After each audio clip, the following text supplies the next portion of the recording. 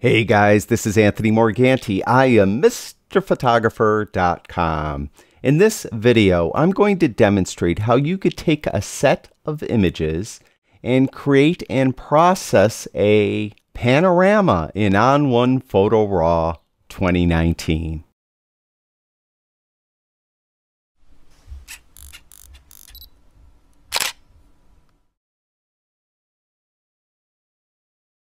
It's super easy to create a panorama using On1 Photo RAW 2019. For this demonstration, I have a set of 3 images. As you can see, I shot them vertically, and I overlapped each image by about 1/3. Now, they are RAW files, and I didn't process them at all. I'm going to create the panorama directly from these unprocessed RAW files. One thing I need to tell you, though, once you create the panorama, the actual panorama is going to be a PSD file. So you will lose some raw info in the conversion process. Usually that's not going to matter. But if you want to make, let's say, a profile change, you want to change the camera profile, you're going to have to do that to the raw file now. And you'd have to do it, of course, to all 3 raw files, or how many raw files you happen to have in your panorama. You could use 2 files, 12 files, it doesn't matter. As many files as you have, you're going to have to do that profile change to all of those images. Furthermore, sometimes white balance, although you'll be able to edit the white balance in the PSD file, sometimes white balance editing or changing of the white balance is more effective when done to the raw file. So I would recommend, if you have to modify the white balance, do it to the raw files now. Then create your panorama. Now, in my case, I'm happy with the default On1 profile, and I'm not going to do anything with white balance. So I have these unprocessed raw files. I click on one. I'm going to hold the Shift key down and click on the last one so all of them are selected. Now again, I'm using 3 images. Again, you could use 2 images or as many as you have. Just remember, the more images you use, the longer it's going to take to create the panorama, and the panorama itself is going to be larger and take up a lot of disk space. So I have these 3. Have them all selected. We're going over here to the right where it says panel. We're going to click right there. And what it's going to do, it's going to create a preview of our panorama. And then we'll have some options to make some slight changes to the panoramic process that On1 is using to create our panorama. And you'll see any moment now the On1 Panorama Preview box will open. All right, we have it open, and you can see the previews right here. And to the right of that, we have some options. First of all, the type of panorama we're creating. You have actually 3 choices: auto, which by default it's going to choose, spherical, or collage. Now, it's been my finding that auto almost always works fine. I've never had auto not to work. Now, you could choose one of the other 2 to try it out, but it is going to do all of that aligning of the images and creating the panorama preview all over again. So it's going to take some time to do that. So for this demonstration, I'm just going to leave it on auto, but you could try the other 2 and see what it looks like. Now, what do you want to do with the edges? I have it by default showing crop. If we go to none, you could see it's not cropping at all. And I handheld these 3 shots. So you could see there's a lot of dead pixels on the outside. So you could process it here and then crop it yourself later, or have it automatically crop the image for you, or go to warp to fill. And you can see the difference between crop and warp to fill. Warp to fill gives you a little more horizontal real estate, but a little less vertical real estate compared to the actual just crop option. I'm going to stay with the crop option. Now, file size. I mentioned when you're creating the panorama, it could get really very, very large. And post-processing a super large file uses a lot of computer resources. So if you find that your computer just isn't cutting it, you may want to go to file size and choose a smaller resolution for your panorama. 50%, obviously is half the size, and hopefully your computer will handle it better. I'm going to stay with 100%. Now, what module do you want to open the panorama in once it actually creates the panorama? You browse developer effects. I'm going to open in the develop module, and we'll process it from that point forward. And I'm going to add the panoramic metadata. You could choose not to if you want. And I'm going to click save. So now it's going to actually create the panorama. It's going to put it in the same folder that these 3 images are in, and it will open up in the develop module. Now I'm going to pause the video and we'll return once it actually creates the panorama. But real quick, I want to mention that if you're curious about the equipment I used, the settings, and the exposure info, all of that will be listed in the description below the video. So check that out. So we'll be back as soon as this creates our panorama. All right, On1 created our panorama and it looks great. It's seamless and it looks like it's one solid image. One thing I do notice, it's a little bit crooked. Now that's not On1's fault, that's my fault. I did hand hold the shot and it isn't perfectly straight. So I'm going to straighten it right away. I'm going to go to the crop tool.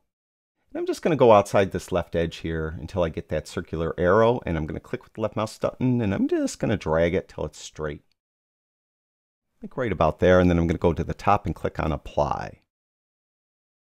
And that looks all right. So we'll go to tone and color, and I mentioned when you're creating your panorama, it creates this PSD file. And with the PSD file, you won't be able to pick another profile. So that's baked in. So as I mentioned, you can't change the profile, but we could process it as we normally would. I'm going to bring highlights down a little bit. I think I'll bring midtones down a little bit too. And I think shadows, maybe I'll bring those down a touch. And I'm going to get a white point. I'm going to hold the J key, J as in Jack, key in, and I'm going to click on the whites, and I'm going to move that to the right, and you can see that red coming through.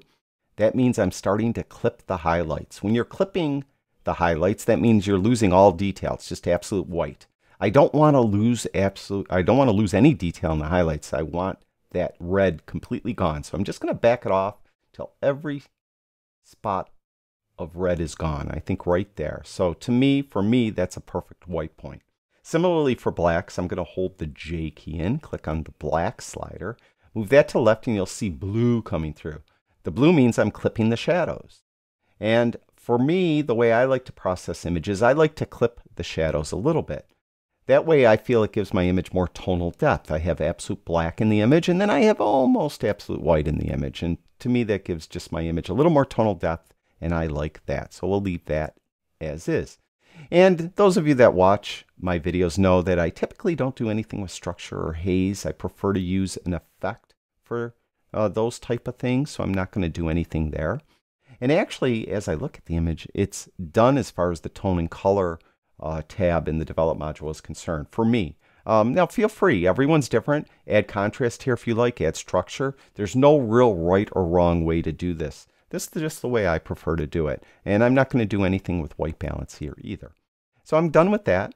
Now I mentioned too that I don't like to sharpen and reduce noise in the develop module. I prefer to do that in the effects module because in the effects module we have masks. And I could apply the sharpening directly where I want it and not apply it where I don't want it. And same thing with noise reduction. In this case here, the image was shot at a very low ISO and there really is no noise in it. So I really don't have to worry about that. Lens corrections, it found the lens for the images and you could see that it's fine. So it did lens corrections and I don't need to do anything with transform. So I'm going to jump right over to the effects module. Now, you know, I kind of get monotonous because I always do the same thing all the time. So I'm going to try to mix it up a little bit just to try to show a different filter here or there. So I'm going to go to add filter, and this time I'm going to add a photo filter, one that I don't often add. And you can see by default it put this very cool filter on there, and we don't want that. Let's try 85. That's a warming filter. And it was actually, the sky was a little warmer than is being depicted in our file. So I do want it to be warmer. That's what it really was. But I don't think 85 is cutting it. So I'm going to go down to orange. We'll go to orange. And then what I'm going to do is I'm going to add a ridiculous amount. And I'm going to turn saturation way up. Now I know this looks ridiculous. All right. Don't fret. Because what I'm going to do is I'm going to add a luminosity mask. Now to do that, I'm going to click on the mask icon right here. And right here where it says lumen, just click right there. And what the luminosity mask does, it will mask away this filter on all the midtones and dark tones and only allow it on the highlights. And you can see there's before and there's after. So it warmed up the sky and the ice quite a bit, and that's really what it looked like when I was there. Now what I'm going to do is I'm going to take it away from the grass in the foreground. That just doesn't look right. So I'm going to get a masking brush, and I'm going to be in paint out mode. And I'm just going to do this real quick. I'm going to have opacity to 100. I'm going to turn feather up a little more, maybe to 50-ish. All right, and then we're just going to quickly mask it away from the grass. So it's not, this filter's not affecting the grass at all. I think that looks a little more realistic, and I want it away from this grass in the background too. So I'm going to get a smaller brush by hitting the left bracket key. The right bracket key will give you a larger brush. And we're going to come on here and just go, I'm going to avoid the snow as much as I can. I'm just going to go very quickly though. So of course, if I wasn't doing the video, I would be much more careful. I want it off there. So I think that looks decent. There's before the photo filter, and there's after the photo filter. So that's okay. I probably would fiddle with this a little more, but I think that's all right for now. Next, I think I'm going to see if a sunshine filter pushes it over the top. Let's see what that looks like. All right, there's natural, strong, glow. I usually don't like glow. Radiance, sun glow, sunshine, warm highlight. Let's go with radiance. No, maybe not. Let's go with the strong. You know, let's just create our own. Well, I'm going to go to amount. I'm going to turn it up, turn warmth up, turn saturation up. Let's see what glow does. I don't like glow. Okay, so then we're going to click on the little masking icon again for the mask, and then I'm going to click on lumen again to get another luminosity. So you can see that it removed it again from the midtones and the darker tones, but it's mainly on the highlights, a little bit over the top. So I'm going to take opacity and I'm going to pull this down just a little bit. I just want this more subtle than it's doing, but as I recall when I was here, it was one of the most spectacular skies I've ever seen. And there was a lot of warm parts in the sky, a lot of cool parts in the sky, and my camera just isn't capturing it like I saw it with my own eyes. So I'm trying to recreate that here. Now I think that looks pretty good. So let's try a tone enhancer. Even though I did most of this, of course, already in the develop module, let's just see what goes here. Now I hit auto, and 99.9% of the time I don't like what auto does, so I'll undo that. But what I do is it's still kind of a little bright in that middle part. So I'm going to pull highlights down. See? Just bring it out, pull whites down a little bit. Maybe just open up those shadows just a little bit. Because I'm going to be putting a vignette on, so I don't want it too dark around the edges. So that, I think, looks pretty good. Next, I'm going to add filter, and I'm going to go to my old standby dynamic contrast. And you can see that that did quite a bit to the image right there. I'm going to just go to opaque. I'm going to leave it on the default right when we open it. I'm going to pull opacity down, though. Like somewhere around 50, 48%. Before there's after. Yep. Probably a little bit too much still. Notice I didn't do sharpening and noise reduction. I don't think it needs to be sharpened. Tell you the truth, many times I think sharpening's overrated. I like sharpening for portraits. I like eyes really sharp. I like sharpening for animal shots, be it wildlife or pets even.